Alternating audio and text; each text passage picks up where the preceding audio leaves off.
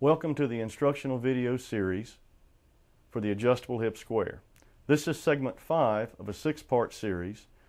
In this segment, we're going to learn how to transfer the layout from the plate lines or from the top of the walls to the hip and valley members along with the ridge. You can see all 6 segments of this instructional video series at our website, adjustablehipsquare.com. Okay, we're going to begin by showing you how the hip rafter sits on the corner. And of course, this is my little demonstration piece that I showed you earlier, where the the rafter is actually cut to kind of wrap around the corner. And I'm using this piece intentionally so that you can see exactly where the plane of the face of the rafter intersects with the wall, which is right here. And you can see our layout lines. And of course, from this intersection point to this first layout mark is 12 inches. To the other side is 13.5. Now, yours may be any particular dimension. Ours just happened to fall at this dimension. It was not something done intentionally. And of course, I like to see my rafters oppose each other on either side of hip and valley. So this dimension from this corner and this dimension coming to this corner are the same thing. So if we now take our other hip rafter, our actual hip rafter, and set it in place, we'll show you how this works. Okay. Now this is going to be more like what you see, but you can still begin to understand exactly where this intersection point would be. So that's going to be our starting point for our layout. But there's our starting point that we just discovered. We're going to start there, and of course, to the side of our first rafter was 12 inches. Of course, the rafter is 1.5 inches in width, so we're going to mark the other side. I'm doing this for the benefit of the camera. I realize that most people would just simply put an X on one side of the line or the other, but in order to avoid confusion, we're going to continue to do this. Now, our layout is on 16 inches on center. Yours may be 24 on center. It may be a number of different things, but of course the square represents 12 inches, so there's 12 inches there.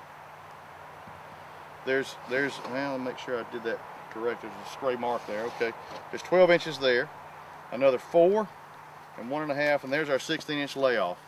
So we're going to continue this all the way to the top. Okay, there's another 12-inch mark. There's a 4-inch mark and a 5.5 to show you the full dimension of the rafter. Now, there's 12.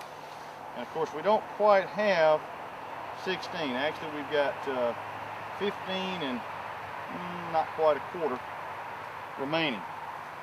And I want to demonstrate for you too as well how this can translate and continue that layout onto the ridge. So we'll demonstrate that next.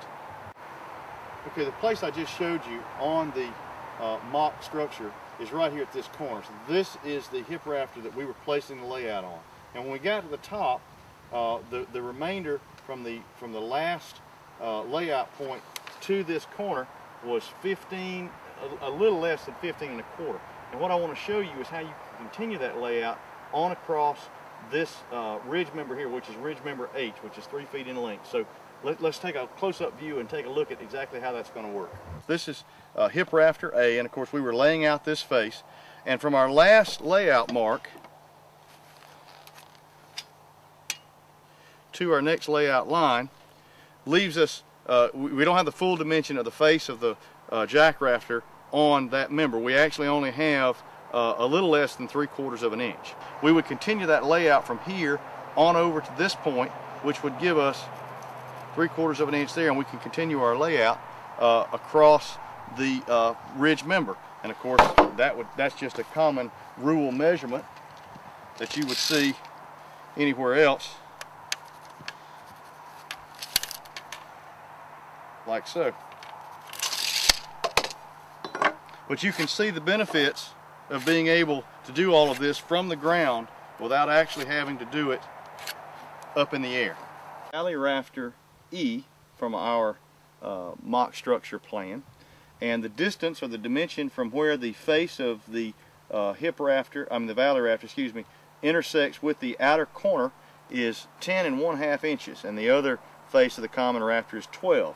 Now, it does not matter which of the two heel cuts that we used, whether the rafter is set in a position to plane with the top edge or whether it's set down and dropped, as I refer to it, it would be the same. So let's demonstrate exactly how it works, knowing that our first dimension to our first common rafter is 10.5. Intersecting point with the face of the valley rafter to the edge of the top plate is right here. Very easy to see. Our number was 10.5. Now that rafter is the subsequent or the next rafter in the line. We would need to go back the other direction, so 10.5 from 16 inches would give us 5.5 inches, and our other face would be 4, and that's our first rafter as it falls on this hip member. So where on the valley member, on the hip member you use the actual dimension, on this member you subtract that from 16 and transfer that up the face of the valley member to establish your next placement. Now, of course, there's 12 inches more, and there's 4, which would be our next rafter. And make sure I did that correctly. Yep, there's 4. So that means that our next placement is right there. And we'll continue this all the way to the top as we've demonstrated before. There's 12. There's 4, and there's 5.5.